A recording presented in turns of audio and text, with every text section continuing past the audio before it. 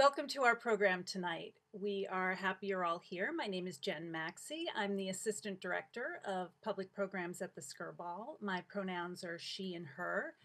I am tonight wearing a black sweater. I'm a white woman with long, light brown, dark hair. I'm sitting in a room with a armoire behind me and a guitar on the wall behind me.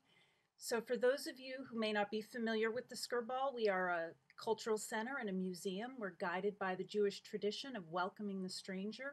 We seek to bring people together for cultural experiences that we hope provoke greater understanding by hearing each other's stories, sharing each other's stories. So our program tonight is part of an ongoing series called LA Reflections, where we're talking with culture makers in various disciplines to check in on how they're doing, how their community's doing, what's going on with their practice, because of course we're all living through this extraordinary time together. I was listening to a talk recently from the great Reverend Sekou, who, if you don't know him, he's a musician, an artist, an activist. He said that artists are legislators of time. They are the diplomats between the world that was, the world that is, and the world that will be. And he added that part of great art is to tell the truth about darkness, but to never let darkness have the final word. So it's in that spirit tonight that we have assembled a panel of amazing and inspiring artists and truth tellers, creators in the performance realm. And I'm going to let our fabulous moderator tell you more about them, but Bruce Lemon is with us, Ryan Heffington is here, Christina Wong, Patricia Garza. We are so honored to have them all with us tonight. And our fabulous moderator, Jessica Hanna. So I'll just introduce her. Jessica is an LA-based director and producer. She's a member of the Kilroys, which is an activist artist group that's working for gender parity in the American theater. She is an artist in resident at Thymely Arts. She is on the board of the City Company. She co-founded the Bootleg Theater here in Los Angeles and was the managing director there for 12 years. Jessica's focus has been a lot on developing and directing premieres and new works, and she's been a guest director at Cal State Long Beach, Occidental, Cal Arts, Cal Poly Pomona. And so it is my great pleasure to welcome Jessica Hanna. Jessica, take it away. Hello. Hello. Thank you, Jen. What a pleasure it is to be here tonight. Hello, everyone. Welcome. Yes, we have an amazing panel tonight. And first, I would like to let you know that we are coming to you from the unceded lands of the Quiche, Gabrielino Tongva peoples, as well as the Serrano, Western Shoshone, and Chemehuevi peoples, who are the past, present, and future stewards of this land. We celebrate them and thank them for the care they take, and we are grateful for the opportunity to share in the care of these precious lands that we live on. Thank you. Tonight, we will have great conversation with our minds and our bodies about art in this pandemic life. We're going to take some questions at the end, so feel free to drop those into the Q&A tab there on your thing. So yes, and my name is Jessica, and my pronouns are she, her. I am white with long brown blonde hair and brown eyes. I am standing in a room with white curtains behind me and covered doors behind me, and I'm wearing glasses, black rim glasses, a black shirt with a Christina Wong for Public Office pin on it. I am thrilled to be joined by this amazing group of Los Angeles-based creators and makers that I am a super fan of, both their work and their very beings. They all walk their talk, and they're awesome. First, let me introduce Patricia Garza. Patricia was the recent line producer at Center Theater Group and is newly started as the Director of Programs and Engagement at Network of Ensemble Theaters. Hello, Patricia. Hi there. Thank you so much for having me. Just to say hello to everyone and do a little introduction. I'm a queer Latinx human from the stolen lands of the Tongva Quiche people here in Los Angeles. I am brown skin with faded red hair and these fabulous cat eye glasses, and I'm wearing a turquoise shirt, and behind me is a golden curtain and a lot of books that I have read, but these are all children's books. So just putting that out there. And I'm a producer, I facilitate equity work, and I really love supporting collaborative processes. So thank you for having me here today. Wonderful. Welcome, Patricia. Next, we have Ryan Heffington. Ryan is a choreographer, director, and Sweatfest captain, and the previous Sweat Spot owner. Welcome, Ryan. Thanks for having me. Welcome, everyone. My name is Ryan Heffington, as Jessica mentioned. I am a 40-something Caucasian male. I've got a quarantine-length beard. I'm wearing a dusty blue flannel. I'm sitting in my house in Joshua Tree with a fire behind me, keeping me warm. And my pronouns are he, him.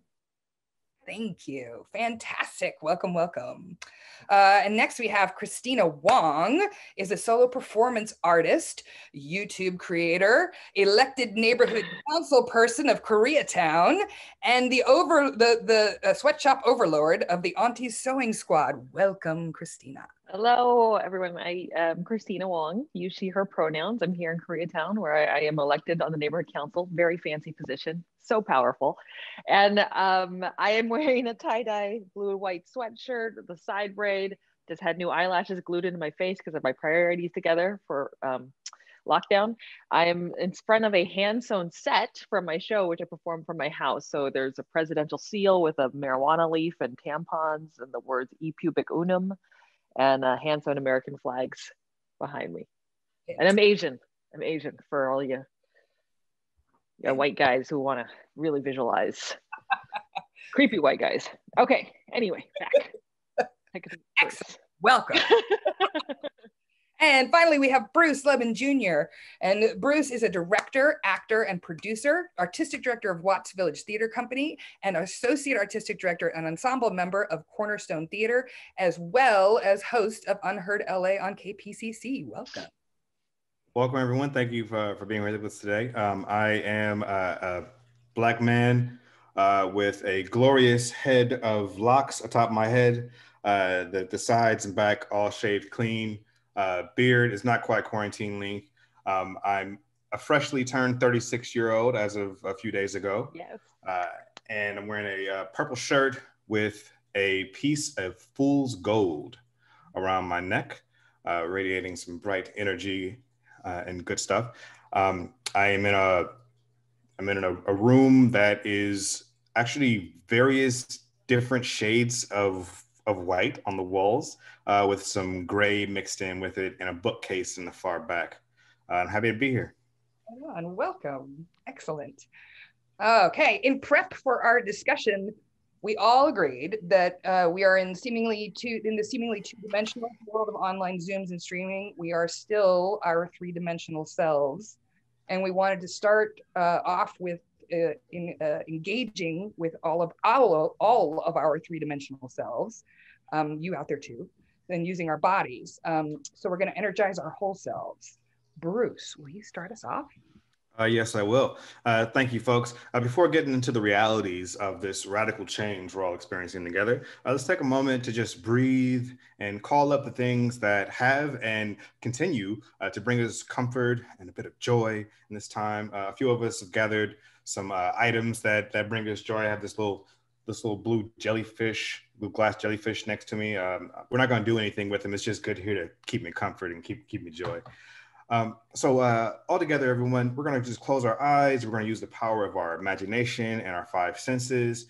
We're going to breathe in, thinking of what brings you comfort, and breathe out, speaking that thought aloud, calling out for it. And if you'd like to share with us at home, go ahead and drop it in the chat since we can't see you.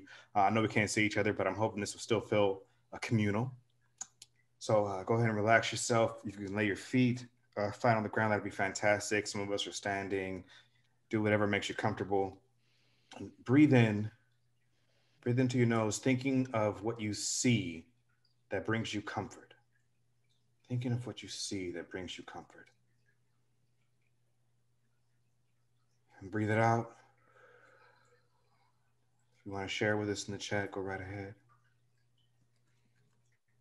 If you want to say it out loud to your neighbor who you're watching with, do that as well. Go ahead and breathe in, closing your eyes, thinking of things you hear that bring you comfort. Thinking of things you hear that bring you comfort. And then breathe out, sharing it with us.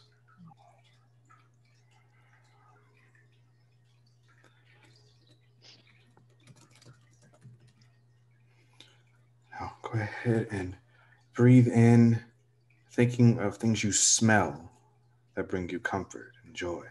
Things you smell that bring you comfort and joy. And breathe it out. Share it with us.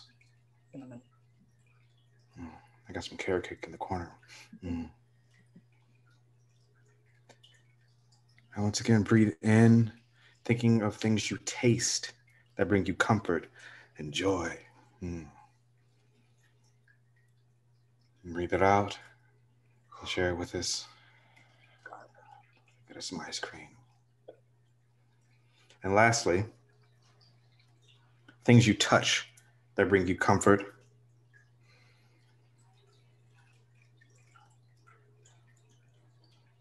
Now breathe it out and share it with us. Drop it in the chat if you like. Now, if anybody wants to share some of those comforts and joys that are now brimming in your head, swimming around in your head, go ahead and drop it in the chat.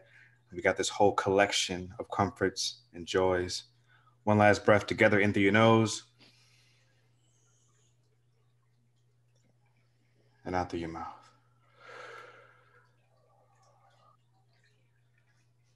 Thank you. I hand it off to Ryan to get us moving. Hi, everyone. Thank you for that, Bruce. Now that we're grounded, we're going to shake everything up again. Yeah. In our body. So if you can stand for 1 second. If not, you can do the seated. Great. And just start bouncing, shifting your weight left and right. Shake it up. Think of shaking all the cells inside of you. Shake all that meat on our bones. Yes, yes, yes, yes, yes, yes, yes, yes. Shake our hands out. Shake it out, shake it out, shake it out, shake it out. Let's shake our out. Shake it out, shake it out, shake it out. Don't forget to shake your booty out. Shake it, shake it, shake it, shake it, shake it. Shake one leg out. Yes, yes, yes, yes, yes. Shake the other leg out. Shake, shake, shake, shake, shake, shake, shake. Take your face out. Let your tongue go. And you can reach the arms up. 1, 2, 3, 4. Press down. 5, 6, and 7, and 8, and a 1, 2, 3, 4, and a 5. Shake your booty. 7 and 8, and a 1, 2, 3, 4, and a 5, 6, 7, and 8, and a 1, a 2, a 3, a 4, 5, 6, and that is it. Great. Woo. Yeah. That feels good. Thank you. Right. Yes.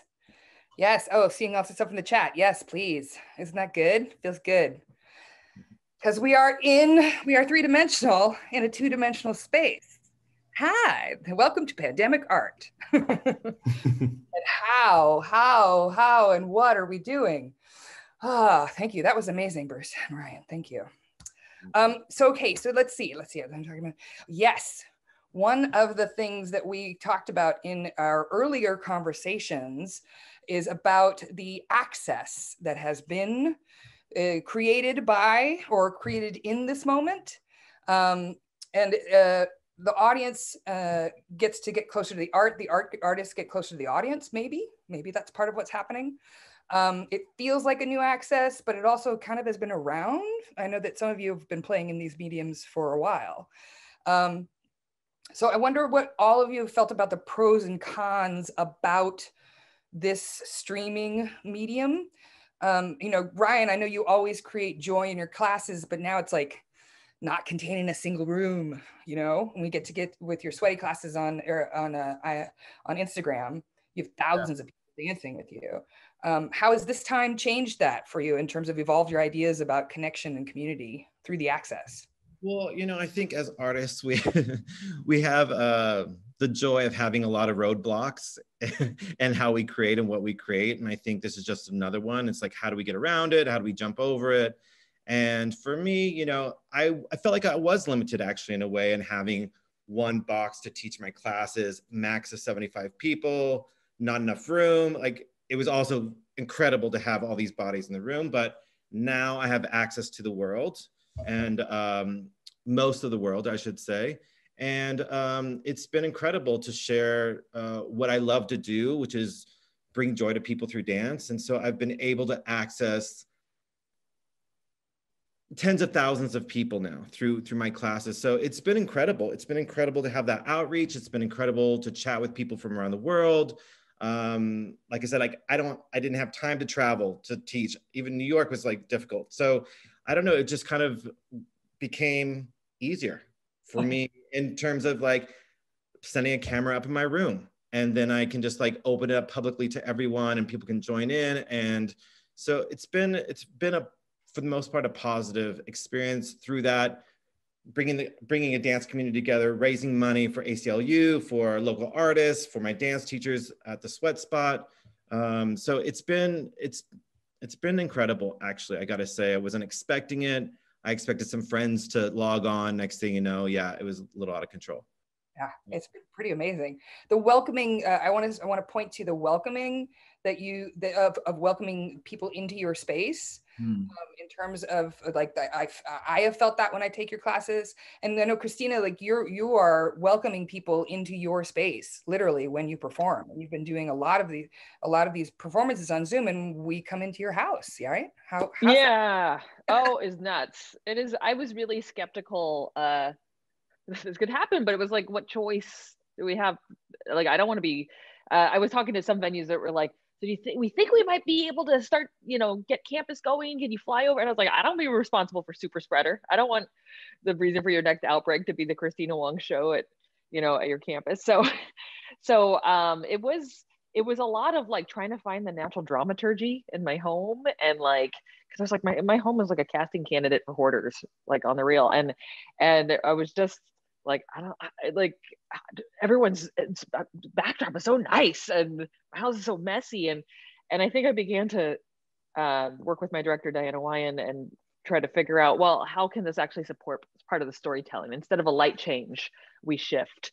How can I embrace the joy? Like, I don't have my whole setup, but I had all this patriotic campaign stuff all over the house, and then I had to also invest in like lights that I still don't know how they work. I'm not a lighting person. I had to get more because your house doesn't naturally light itself for theater. But I think it makes the experience more intimate.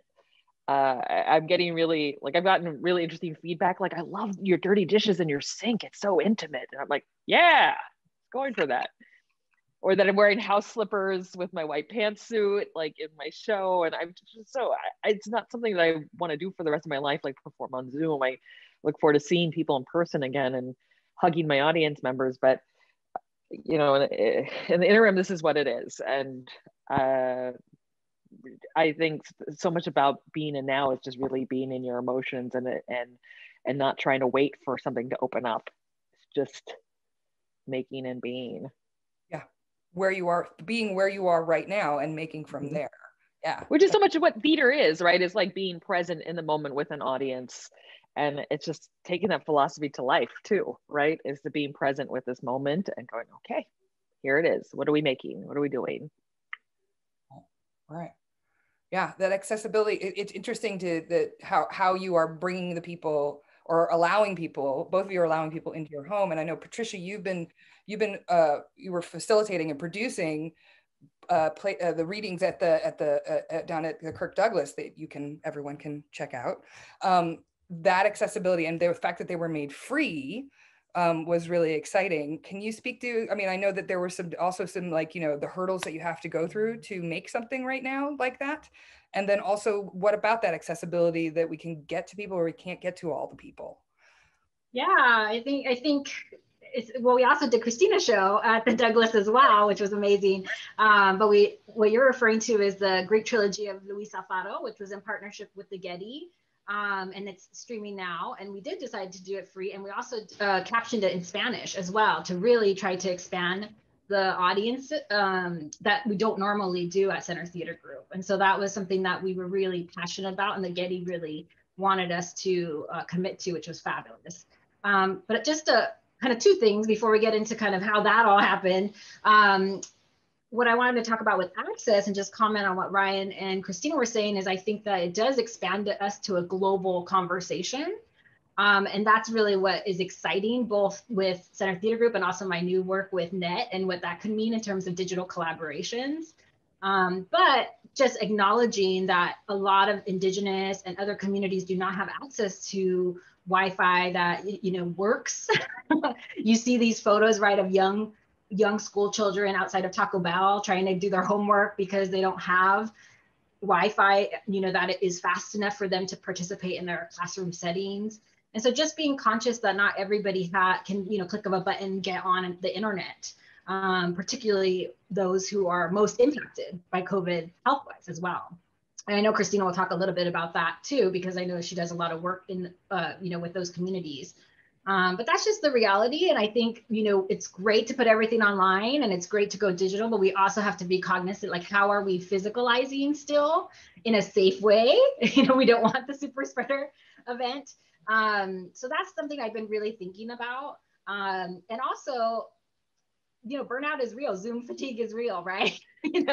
So making sure that what we're putting out is digestible. It's not like a 6-hour saga or anything like that. Or that if you do that, maybe you make it so that people can take breaks, et cetera, or to have it streaming so people can pause it whenever they need to take care of needs. So that's something I've been thinking about. But in terms of, and this kind of dips, I think, into what we were going to talk about next, but just growth, right? This whole time is this real painful area of growth. So Center Theater Group is, very large regional theater. And we kind of pressed pause for about 6 months. We were a little bit like, are we going to come back or we're not going to come back? And then finally, we started working with the digital stage. And I have to say, it's really pushed us to work in a completely different way. We would normally have, 15 things going on at one time. And for the first time, we had like thing or 2 things going on. So everybody was able to work on the project. And also, I think it really changed us in terms of, humbled me anyway, I can speak from the eye, to say, I don't know what I'm doing, like I don't work in film, I don't work in the digital sphere. And I would love for Bruce to talk about this because you just produced something with Cornerstone. But for us, I was really, for the first time, saying, I'm not going to have the answers. You're not going to have the answers, but we're going to figure it out together. And I think somebody like Center Theater Group, who produces at such a high caliber and so much, it was really hard to take that breath and to say, we're going to figure it out, but we're not always going to get it right the first or third or fifth time. But they're beautiful shows and I'm very proud of them. But Christina can attest, we test people, 100 times before they enter the building and they have to wear these face shields. And so it's theater film hybrid, and it's also about people's comfortability. We're also totally understanding if people say, I get the testing, I get the face shield, I get all that, but I'm still not gonna come in. And then how do we move away to another idea or maybe make space for that person later in the future? Yeah. Bruce, do you want to add to that also? Because I know that you'd spoken about some ways that you and especially with Cornerstone, that you had gone kind of more analog, or ways that you have been able to find access without technology. Yes, actually, at Cornerstone, we have a project that we're doing with Larissa Fasthorse in South Dakota called the Dakota Nakota Lakota Project. And due to the lack of dependable internet connection everywhere, how hard it is for this access that a lot of people are enjoying right now is just not accessible to a lot of people. But to continue our engagement in South Dakota, we mailed these books with prompts to continue an exercise that our ensemble member Lynn Jeffries designed and drew them out, and they're out there right now being filled with stories. And that's just one of the ways in which Cornerstone has really made that pivot to adapt to the times and to make it happen. We also just did a show in Highland Park where we started doing this engagement process in person before the pandemic hit, and then once it hit, we had to switch to an entirely online process. And it's one of those cases everybody is trying to do something that they have not done before in order to continue to create. Although you can't do the thing that you're used to doing, it doesn't mean that that you're out of opportunities and out of answers. You know, this problems are just solutions you haven't found yet. And as long as we are working to find new ways to communicate and still make it happen, like it doesn't have to be a setback. It doesn't have to be like a loss on that engagement. You just have to find a new way to do it that may not be what you're used to doing. I love that. I love that attitude. Like, I think so much of what I'm figuring out now is that artists actually, because I also run a sewing group, which is a pretend FEMA, is that artists have answers that systems that we're supposed to work don't have. And in ways I'm finding, if I can brag about my sewing group, the Auntie Sewing Squad, which Benina will put the link in the chat, is that like we're literally figuring out like, well, how do we get medical supplies to Standing Rock if FEMA is not going to do that? How do we get masks to elders in Alaska that have been hit hard with COVID infections, but the shipment that was sent to them is stuck in a holding facility? Like, it's all been mutual aid folks who for the most part are very creative people figuring out, well, if I know this guy with a jet, we can mail it to this nonprofit and they can just fly it into that community, right? And so, and like a lot of that is sort of what I'm witnessing is that, yeah, these are problems, but we can't just throw up our hands and walk away. These are like real life or death circumstances that we just have to, you know, figure it out. And I think a lot of what is being said is that the arts aren't essential. We're not essential laborers. So we just have to put things on hold. And I think it's become very clear there's sort of this hunger for contact and seeing each other, and that we are finding ways to push to keep everyone safe, but still maintain that sense of like community, creative thought, entertainment, whatever it is you say that we do. Yeah, can you speak, can anyone want to talk about the opportunities that have come out of this period of time? Mm-hmm. Oh, I'm gonna jump in on that one. I just made my debut as an opera director. Directed The Anonymous Lover for the LA Opera, and we did it like in a theater with people. But what I'm saying is, opportunity wise, like that, I don't see a world that didn't involve a pandemic causing seasons to be canceled and everything to go away. For me, a new director, an artist from Watts to direct for the LA Opera and step into doing something totally out of my wheelhouse. Like this is what had to happen in order for that opportunity to surface. And I feel like I've already gained so much from it. And it's not just me that is experiencing this. This is another shared experience where opportunities are popping up out of nowhere. People that would have to normally commute across massive distances to be a part of a gig or a part of a collaboration, something like that, don't have to make that travel anymore. They can do it from home because people are finding ways to make it happen without putting yourself in danger. You know, and it's just there's so many opportunities popping up, and I'd love to hear more about them because, you know, it's not just an opportunity for organizations to change the way they treat people and the way they do their work. It's an opportunity for massive like institutional changes and systemic changes to like fundamentally like actually finally change the way we do things and the way we exist as we do things, the way we treat each other. And it's only coming from everything going to a standstill, and it's not being able to go back to business as usual, because business as usual sucked for a lot of people. Yeah. Yeah, I just have to support that. I have this, I actually pulled up this quote from Sonia Renee Taylor, who I'm obsessed with. I don't know if anybody's read her book, My Body's Not an Apology, but it just reminded me so much, Bruce, of what you're saying right now. Oh, do you have it? Oh, no, I'm just writing it down. But it says, we will not go back to normal. Normal never was. Our pre-corona existence was not normal, other than we normalized greed, inequity, exhaustion, depletion, extraction, disconnection, rage, hoarding. She goes on. And so we're given an opportunity here, right, to weave a new garment, one that fits all humanity and nature. And I think particularly, I could speak at least for the regional model, is that we are really talking about how do we disrupt hierarchy?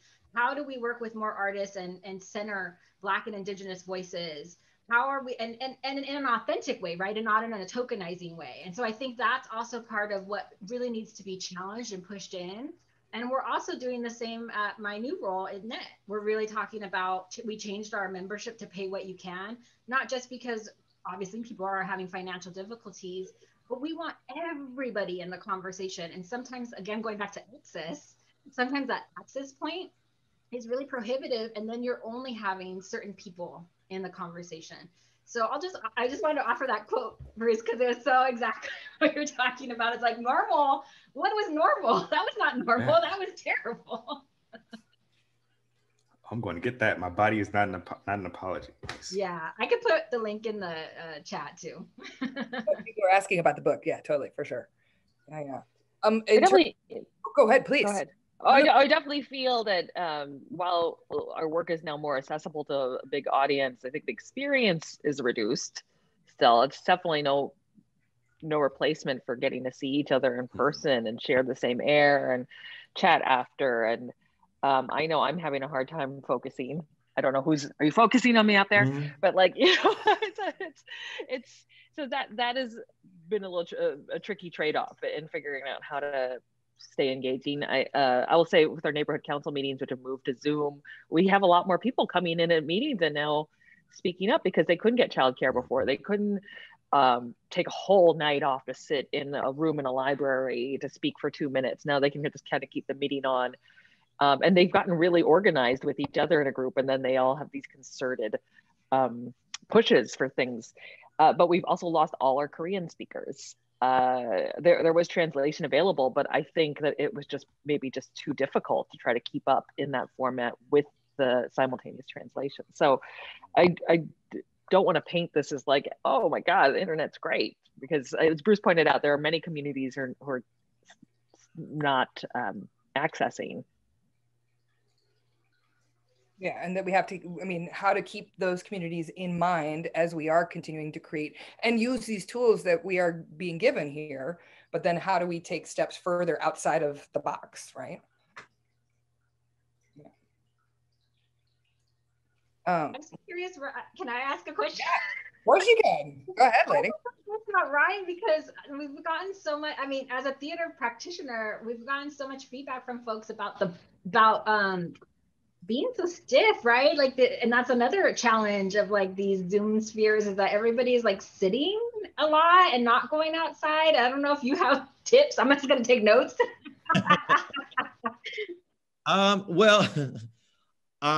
Yeah, I'm fortunate. I'm teaching one class a week, but I'm archiving everything so people can, pick as they want from the months prior to. And I just encourage, dance is such a great access to happiness, to health. And I really just think that it's a magical art form, and you can get out of your mind, and it can be silly, it can be fun. I have 2-year-olds taking my class, and then I have like 70 and above taking my class. I have people in wheelchairs taking my class. It's just like, I say, get your dance on. I really do think that it's accessible. You don't even need music or pick your favorite song. I just always encourage people to dance. I think it saved me actually during the pandemic. I didn't know how much it would have saved me actually, but it gave me a focus, and I'd study 3 hours a night finding music, and it really gave me a purpose actually during this time. And yeah, and I think it's accessible. I think it's it's in us. We don't need anything to do it, and we don't need anyone, which is great. So even a couple, moments a day, I think it's worth it. It's medicine. Yeah. What are some other ways that you all are taking care of yourself in these, as you all hold space for other artists and communities. So how are you taking care of yourselves? I've been going on a bike ride with my brother and his family on most Sundays, and it's something that I would have never made time for had we not been put on pause for a moment and not been able to do projects, not been able to go anywhere. I would have never made time for this in my life, but now it's a vital part, because it's that communion with loved ones that is really, really helping. Same. I feel like I'm FaceTiming more than ever with friends and family, and I was the normal, you're right. I was like caught up in this working world, and now I have a moment, and it feels so damn good to get back to, you know, the basics of what family is. And yeah, it's been great to have these breaks, you know, put on. Auntie Sewing Squad has a whole care system built in because it was so stressful the first few weeks. It's literally, and it's still happening now, like just dozens of entities a day, like asking for masks, and like, and I feel like I'm playing God. Like, who do I keep alive with what, you know, because we're not keeping up with the demand, obviously, on home sewing machines to make masks. And basically had my period through my pants for 2 days straight and didn't even notice. Like, I was that stressed out, and people were noticing and offered to send pizzas. And I was like, I can't eat 5 pizzas that have been offered today. So we created the system where they could be sent to other aunties who are stressed out of their machine. So it's not like payment, and it's not that we're food insecure, but it's creating the system where we consciously send care.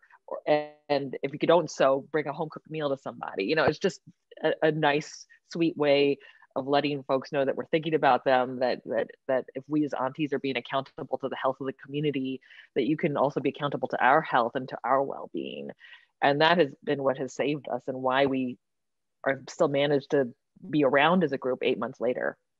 It's really extraordinary. As I have to say that, you know, I'm a driver auntie. I don't sew, but I drive. So picking up and driving around town, and it has definitely been one of the things that has brought me joy in being able to be able to participate and be helpful in some form or another. With you know, I don't have those skills, but what else can I do? Mm-hmm. It's been really great. Yeah.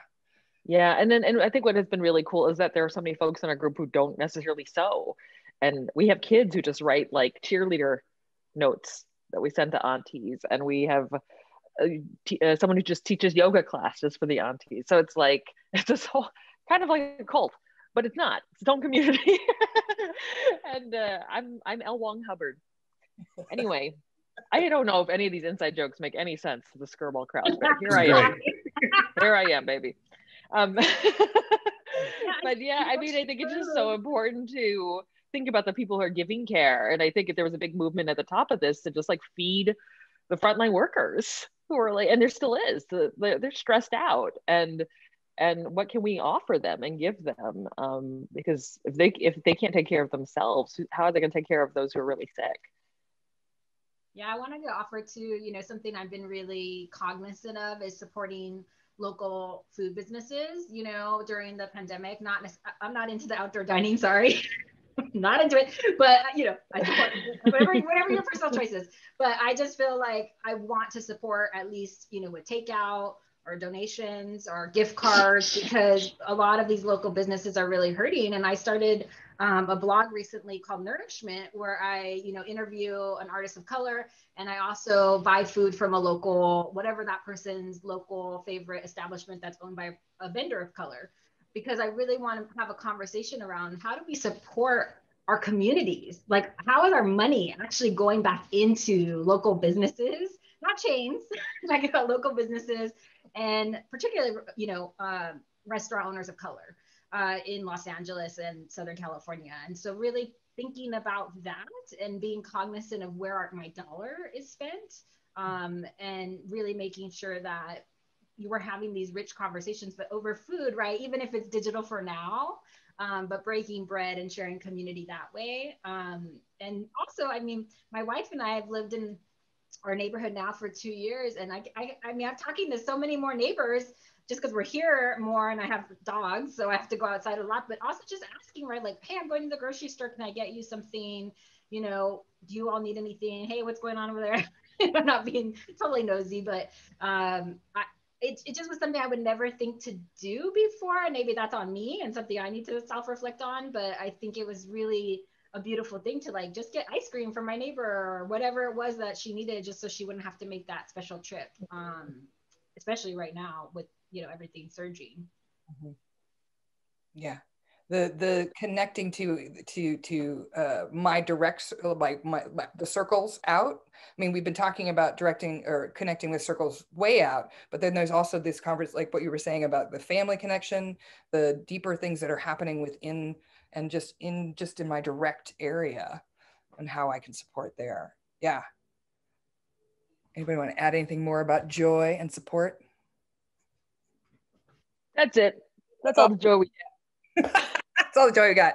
It's all. No, what I do love about this moment is in terms of making work, I feel like the stakes are so low in terms of like, I could describe this moment as like the emotional high school poetry thing where you just make something and it's like and if people come, great, you know, like, but no artist should feel like their career is going to end because, like, you know, during quarantine she did the Zoom show and it was terrible, so I wouldn't present her on the main stage. Like, how dare you, right? Like, what, like, why would that even happen? And I feel like there's so I've borrowed a lot personally from the aesthetics of children's theater when doing my shows, just like cheap tricks and terrible backgrounds, like that's and the audience loves it, and I'm like, I kind of love the non-pretentiousness of like, just, you know, like, yay, like I couldn't, you know, I don't have to worry about not getting the Pulitzer for this, I'm just gonna do it, so was it gonna get it anyway, you know? So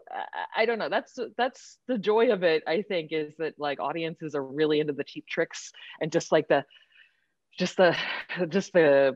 fact that you try to put something together, you know. And anyway, yeah, I'm endlessly impressed by anybody who manages to get anything done at this time. Yeah.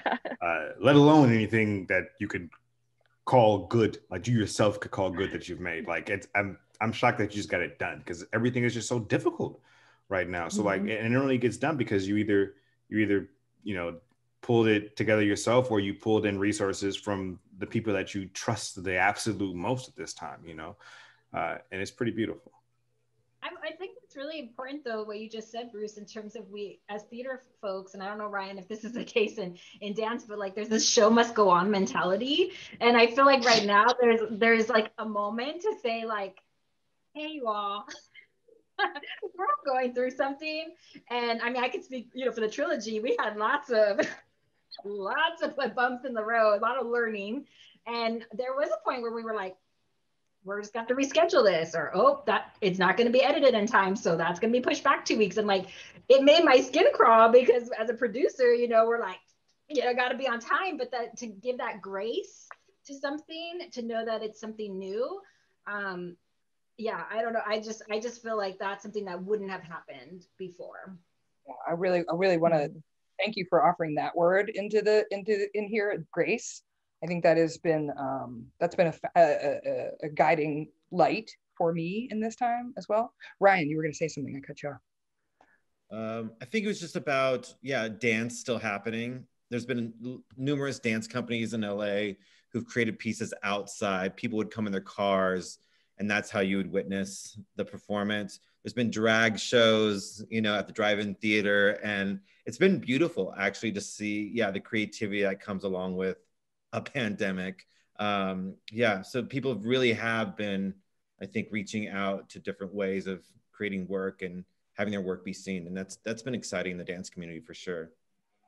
Yeah, it's interesting. I mean, when, you know, artists work in like, oh, here are the parameters, and we figure out then how to fill those and go beyond. Oh, wait, here are the parameters. Okay, fill those again and go beyond. I think that's kind of part of what makes artists. And this is a perfect time for that. I want to take a little moment here to grab a couple of questions for the panel from the Q&A. Let's see. Herb Isaacs asks for the panel, my experience as an actor in theater has always thrived on the electricity of the room and how the actors communicate directly with the audience. How do you cope with that loss? Oh, I leave the chat open during my shows. And then there are parts where I actually turn off the mics and have them communicate. And those were the parts that used to be interactive on stage.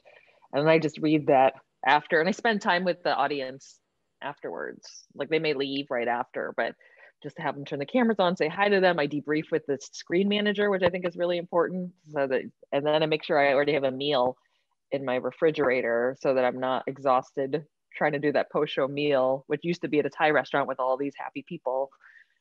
So that's, I mean, it's more just coping, but I also acknowledge that it's not for everyone. Like my lighting designer, Joey Guthman, is running a bakery out of his house because he's like, I'm not going to do this. I'm not going to do lighting. And you can find other passions that communicate to people, that touch people, that might serve you better at this time.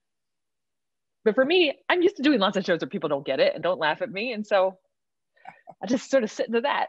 I'm just keep going. I always I go back to my training, and I don't mean my training as like an actor, because I mean I got like professional actor training, but I'm talking about your training as a child, where like the rules change, or you know, nobody's there, and all that energy is coming from you and your imagination and your immediate surroundings. And then I also have like my food or my vices either on the way or in the table off camera next to me, so I can, you know, dive into sorrow with joys afterwards. Yeah. Oh yeah. No, I mean I did a reading with IAMA Theater, and they actually they sent us a link afterwards to go all gather in another Zoom. So we had a moment we had some time as a cast to just have a moment of download. Because I know the thing that I find is always a little disconcerting is like tonight we'll be done with this. I will close my laptop and I will stand alone in my house. And it's just an immediate feeling of like, whoa, you know, and here, what do I do now? So it was really nice to, like, people are trying to find ways that we can connect after, I think. And Christina, you wrote a really great article about. Yeah, I'll put it in the chat. So but it was like all these things I learned from doing Zoom theater. And a lot of it was like how to cope with the loneliness after. Oh yeah, actually, we just did for Highland Park is here.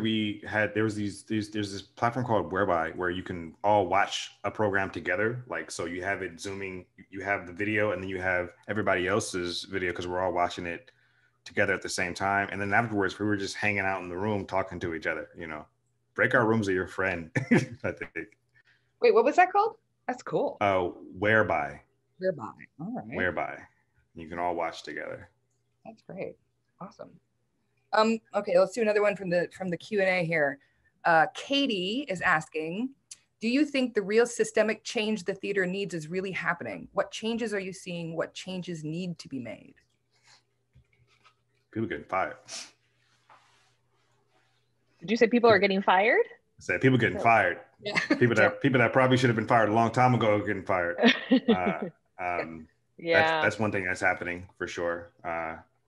So I think some of the changes are happening, but they're not any changes that anybody that buys a ticket will see until we get there into live performance. Like, I think if you're in the weeds trying to combat the issues you're right now, you know what's happening. You know where it's not happening. There are lists out there circulating of companies who haven't, you know, made statements or done any of that work, and you will be called out if that's what you're doing. If you're not being sincere in the work that you need to do, we will notice and we will tell the world. Yeah, I just want to support that. I mean, I feel like, you know, we have reached kind of a racial reckoning within, you know, theaters, probably globally, but definitely nationally. And, you know, there's a lot of different movements. The We See You, Dear White American Theater here in Los Angeles. You know, there was a BIPOC letter that came out for Center Theater Group. And so there's a lot of conversations happening around, again, not tokenization, but true, authentic equity. And what does that look like? And I think for a long time, we were not necessarily that people weren't paying attention to it, because I think everybody was paying attention to it. But I think to Bruce's point, I think it's now realizing that this is not an overnight fix. This is going to be a deep, deep commitment to your community and to listening and to really shifting the infrastructure, the way I'm speaking from the regional model, and I'm sure, Bruce, it's different for you all because you have been doing, Cornerstone's been doing this work for, you know, and Watts has been doing this work for many years in terms of putting the community center and listening And not to say Center City Group wasn't doing that, but I think that we definitely have a shift in the way that we're talking about work. And we were just talking about this when we did our check-in. You know, Christina, I've been a huge fan of Christina's for many years, and Christina is one of our Sherwood awardees. And I really pushed, you know, for Christina to be produced for ever, among other people. And, you know, we finally ended up doing her work this year. And it was like, because it was this perfect collision of the show being so politically relevant in this moment, and also just Christina being somebody that, you know, she's on our creative collectives, is somebody that we've been wanting to invest in for a number of years. But I would ask, you know, if I wasn't there, would that happen? Or what, if this conversation had shifted, would that have happened? I don't know. I can't say for sure, but I also want to make sure that people are advocating and staying on it, you know, because this work, it's a commitment. I do believe the work is out there. It's just not getting programmed, and I'm so grateful to, this is my public thank you for Patricia for advocating, but we need advocates who are also, you know, on the programming side of it. And if it's a predominantly white American institution, they're probably, I don't know, they're probably like also like just trying to survive that environment in addition to also pushing us, you know, up the ranks. So I really appreciate your advocacy, and I want to point out that that's a dynamic within these orgs. Absolutely. Awesome. Thank you for all of that. Let's see, one more here. When you from Emily G, when you take your work online and your audience expands, changes so much, international online access, how do you connect with them? How do you conceptualize who your audience might be, how to connect with them versus just blasting it into the void? This one's for more, Ryan, you want to start with that one? Sure. Yeah, I'm really conscious of my language when I teach. I think it's important to include people. I'm not just barking at them, but I give them chores to do so they feel like they have to work and be creative on their own. So it's not just me regurgitating a move here or there, but I try to empower them. I try to give them tools like meditation, and another one, a good thing is to make them accountable for creating all of this energy. I'm just there like barking, but like they act, at the end, we all settled down. It's like, you thank yourself for doing this, for having, you know, enough energy to bring forward to this and to make yourself feel good. Like, take that with you and take it out to the world. But yeah, I think just really being aware. Usually when I start my classes, I always say, Toronto in the house. We have Australia, like really like get the scope of it. Cause that's what was the most shocking to me, is not how many people, but from which countries. It was mind blowing. So I think for people, like, you know, we do reverence at the end, and like your energy goes out of your heart, and then I allow people to receive it. Open up your sternum, receive this love from 8,000 people. Yes. And it works. It works. I think, you know, this like maybe spirituality and this like connective energy is so possible. And I think that this is what the internet was created for. I think for a long time it's so isolating, and Instagram and likes and like just communication for me wasn't really there. And this is kind of a breakthrough. It's like, oh yeah, this is the World Wide Web, you know, and this is like what we're choosing to do, you know, what we're choosing to do with it. You know, everyone's doing something different, but like the access to like communal group positivity, health, it's all there. But I think it's just being very aware of how you're talking to people. I feel like I think is huge. Yeah, that's great. Thank you. Christina, anything about how are you connect? How do you feel like you are or working to connect to your audiences in this two-dimensional? Well, I think doing a lot of the work with the aunties, which I meet them in person outside my house very briefly. We're both masked and I throw elastic in their back seat. And I think like having actual human contact in that way is important. But in addition to these shows, I think sort of what Ryan's saying is sort of shout out the folks in the room and like and acknowledge that they're there, and compliment them on their bookcase, and just let them know that we can see them too. We're all in this sort of situation. And I think just sort of constantly just pointing to the humor of this kind of ridiculous, strange, describe it as sort of like a, what's it said? It feels like a terrible acting exercise where you have to constantly be like 6 feet away, but I can't remember what school of theater this is right now, but but yeah, that we're here and this is what this is, and you know, and find ways to laugh. Viewpoints, that's it, Gina. Yes, a terrible, that's what I said at the top of this. It left my brain. I'm like, this feels like a terrible viewpoints exercise. I love viewpoints. Actually, it's funny. That's it, viewpoints, yes. Right. I know, we love viewpoints, but I don't want to live viewpoints for 8 months. Come on. Truth. Well, I took a class with Peter Quo about making theater in the Zoom, and he used the phrase shared imaginary 3-dimensional space. That we are, and it really sank in for me, because on one level I was like, oh, we're always, as artists, we're constantly creating shared imaginary space, right, together.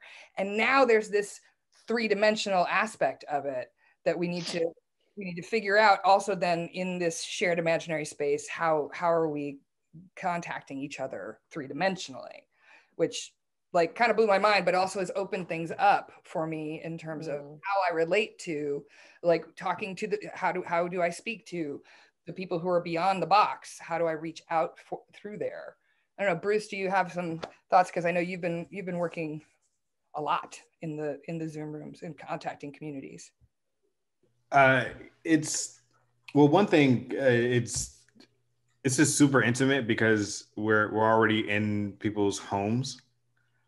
Like you're in your very personal space, which takes a lot of vulnerability, you know, like I'm not even at home right now, but when I am at home, which is where I host Unheard LA from, I'm in like I'm in a very small room at the moment while I'm waiting for some things to happen. But, you know, like I was very insecure about that tiny space that I was in, but opening up to the world, in a sense, or my colleagues when I'm in a Zoom meeting really helps. But what we do is, you know, when we're sharing that big shared 3-dimensional space, like one thing that I personally try to lean into is remembering the power of that imagination, and how it's not just for playtime, it's for all time, and using that and remembering that no matter what, we're kind of like on the same plane here, you know, we're kind of in the same boat.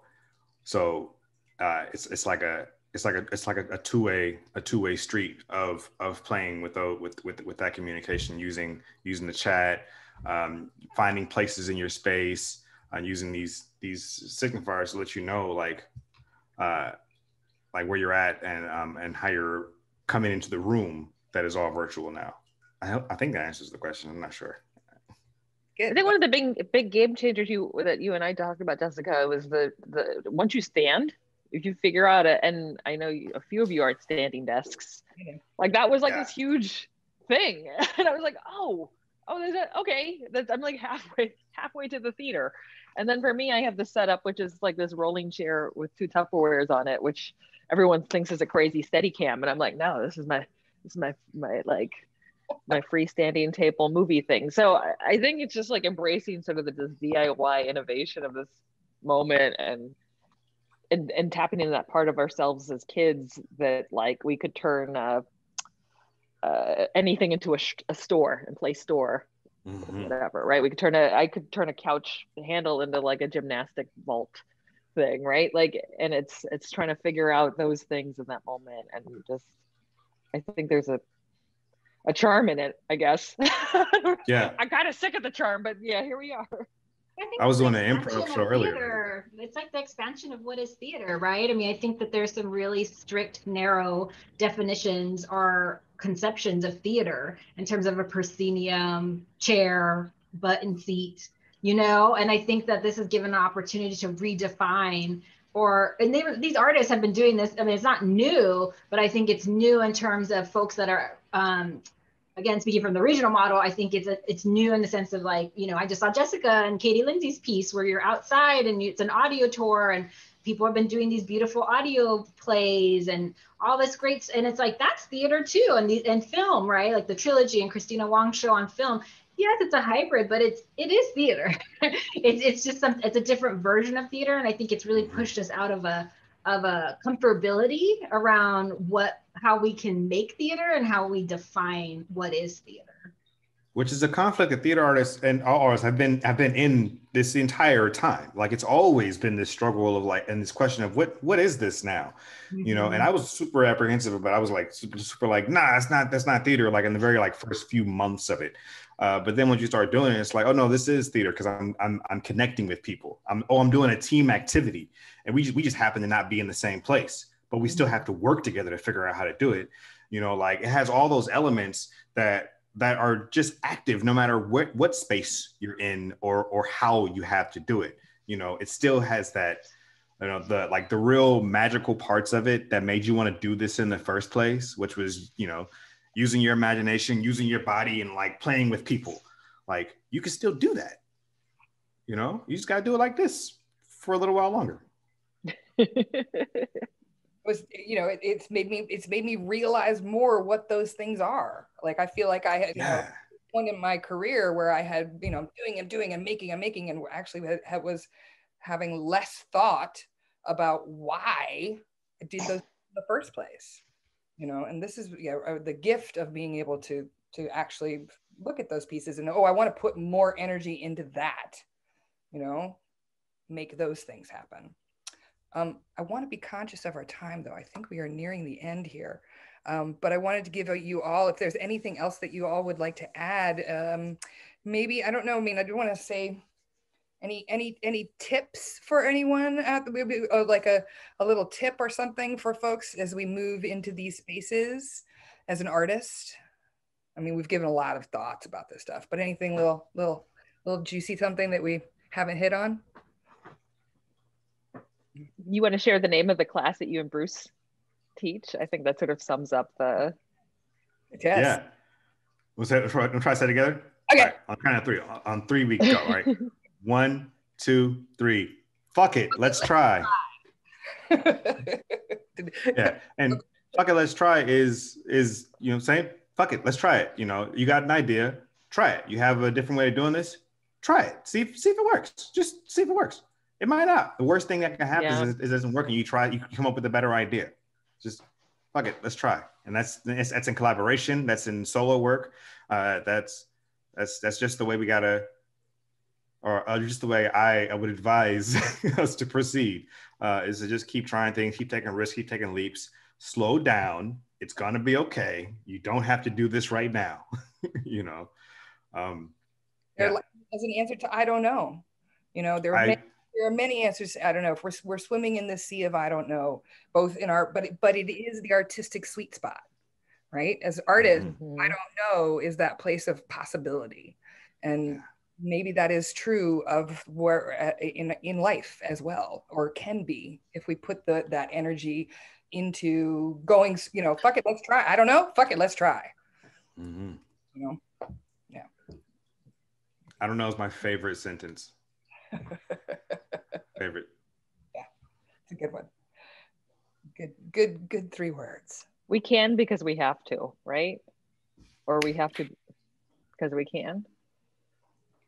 Maybe something like that. But I mean, it's just like, what do you do? Just wait and just sit around and watch Netflix until this is over? I mean, you could, if that's part of your like absorbing process. And there are a lot of people like sitting and reflecting, but I think it's, just try. Shoot it out. Like this is the lowest stakes, no one's career is going to end moment of, I think, of our lives. But it's like we're inviting people over, we're going over to someone's house for a meal. And so that's what I see a Zoom show as. It's just like, oh, someone took the time to prepare. Is it 5-star pancakes? Maybe not, but wow, I really appreciate they took the time to make this for me. Yeah. I would say just expanding the definition of what we think as performance, and going it with collaborators. You know, collaboration I think is going to be the key going forward, and kind of that experimentation and pushing form is something that I think we all need to start thinking about what that looks like in the 2021, which is right around the corner. Well, right on. Oh, what a delight you all are. Thank you. I really thank you all for saying yes and for giving your time and your energy and your talents to this conversation. And I hope everyone out there, there have been lots of links in the chat. I hope that you've all gotten them. I've seen them go by. Thank you all. I'll drop some more. Drop some more, drop some more.